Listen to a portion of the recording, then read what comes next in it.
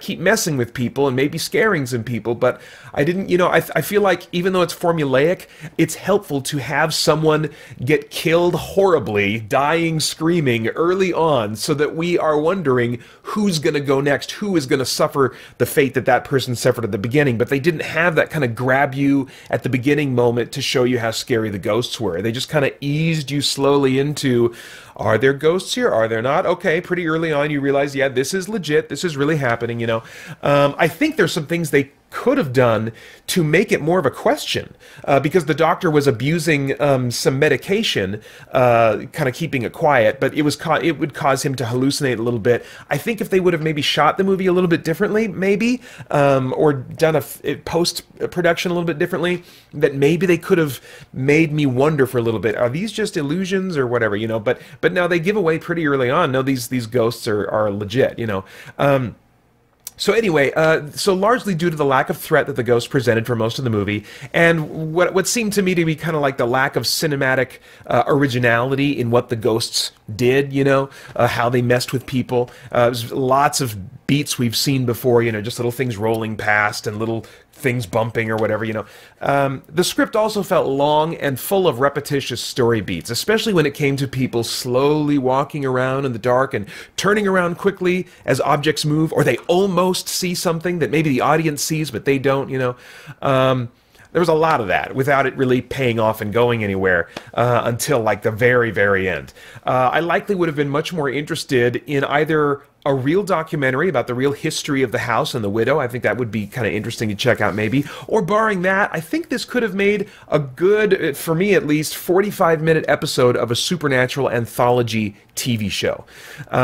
So anyway, the cast was all fine. I do kind of wonder if I might have liked someone else better as the widow, someone more strange and creepy than Helen Mirren. Maybe an unknown in that role that was just kind of like more of a character actor would have been an interesting choice. I don't know.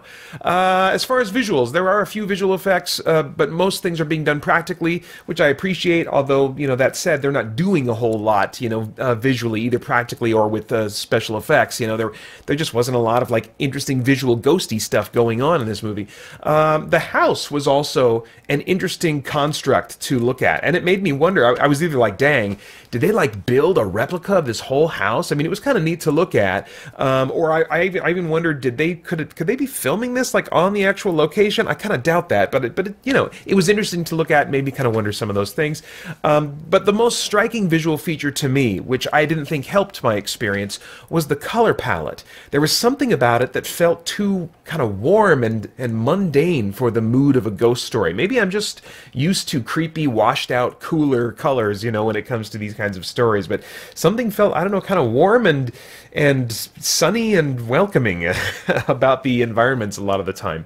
Anyway, so I always try to ask myself, when I'm watching a movie like this, is there anything of worthwhile moral, philosophical, or spiritual significance going on that might stimulate worthwhile thought or conversation?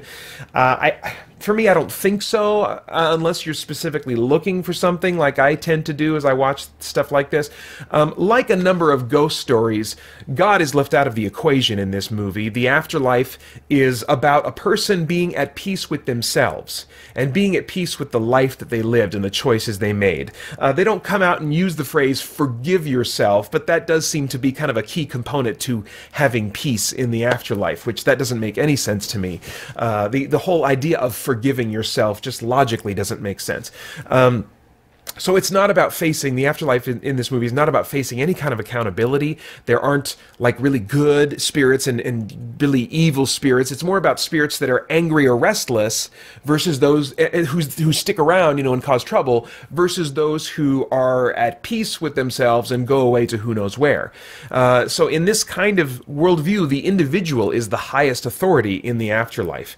Likewise, those who successfully combat angry spirits, who are still alive, combating angry spirits, the most successful ones are those who draw on themselves, their own courage. Those who understand the most about the spiritual world are those who pay attention to their feelings and their intuition. So it really kind of all this together boils down to the popular spiritual thinking of today, which essentially is follow what you feel, you command your destiny, and you're the only one in charge of you. The problem with thinking there is any hope to be found in this worldview is that it doesn't hold up under examination. If I'm in charge of me in the afterlife, there's no reason to think that my character will become more virtuous or be improved at all by the process of dying. Why would that happen? Unless something else is affecting me. But if I'm in charge of me, if nothing else is exerting any change or will upon me and my character, then why would I change just from the act of leaving this body and going into the afterlife or whatever? And so, since I don't think there's any reason to think that would happen, that means that I will still forever and eternally annoy, neglect, or hurt people like I do in this life right now. And if eternity is filled with people like that, then why should we think there's any possible peace after this life?